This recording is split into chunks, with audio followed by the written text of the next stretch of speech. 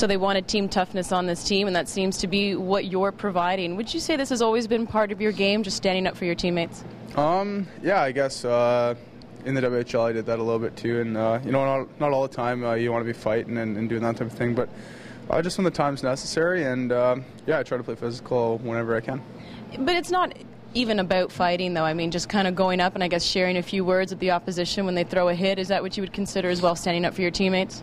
Yeah, I guess sometimes you got to get in there, and that's just all part of being a good team guy, I guess. And that's kind of what I was taught, and it's a good way to, I guess, earn respect from your teammates too, and that's big too. So yeah, just playing physical and helping each other out.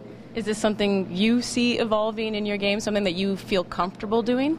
Yeah, I think, like I said, it's in the WHL I did it too, but it's a lot easier doing that in the WHL when you're one of the biggest guys out there, and here you're just pretty much average size. So no, I'm learning, but yeah, I realize kind of younger, but it's still good to jump in there and help your teammates out. Well, I know your teammates appreciate it. Thank you. All right, thanks a lot.